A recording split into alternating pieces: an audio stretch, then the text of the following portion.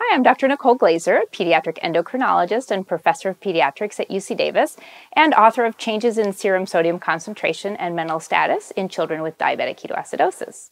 This study was a planned sub-analysis of the PECARN fluid trial, a large multi-center prospective study.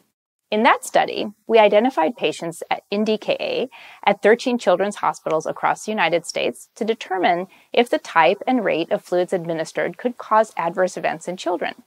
The bottom line from that study was treat the child in front of you. Fluid rate and type does not cause cerebral injury. In this study, we dive into sodium and its impact in children with DKA.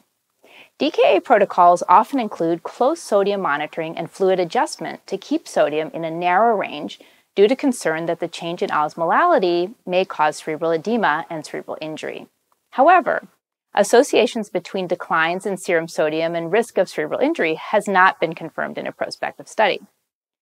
Cerebral injury is the term we came to use in place of cerebral edema because it's more inclusive to the clinically important changes in the brain that can occur during DKA, not just edema. We wanted to know which factors influence changes in serum sodium concentrations during treatment and whether these changes were associated with mental status changes and risk of cerebral injury during DKA treatment. We corrected the sodium for the glucose value. To answer these questions, we monitored GCS and glucose hourly, electrolytes every 2 to 4 hours, and we recorded diagnoses of clinically apparent cerebral injury and tested short-term memory every 4 hours while the children were awake. We compared patients who had a decline in sodium at any time interval with the patients who had no change in sodium or an increase, and compared GCS and short-term memory between groups. Then we used multivariable logistic regression models to determine factors that influence changes in sodium concentrations during treatment and to compare mental status changes between groups. We found that higher initial sodium and chloride concentrations, previous diagnosis of diabetes, and assignment to the half-normal saline treatment arms were significantly associated with declines in sodium at all time points. This last point is key because the type of fluids we give is the only variable we can modify as providers. More rapid infusion of fluids was associated with declines in sodium concentrations only at the 12-hour time point.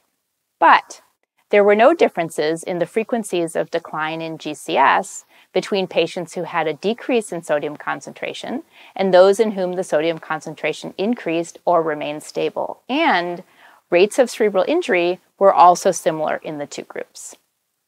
What does this mean for those of us who care for individuals with DKA? Well, this study does a little myth busting and shows that sodium is not as important as we once thought it was. It takes the pressure off clinicians in trying to keep the sodium in a narrow window and frees up time to concentrate on other important aspects of care. The type of fluids administered, half normal versus normal saline, impacted the sodium concentration, but the rate did not. So if you want to change the sodium, change the fluid type, but not the rate.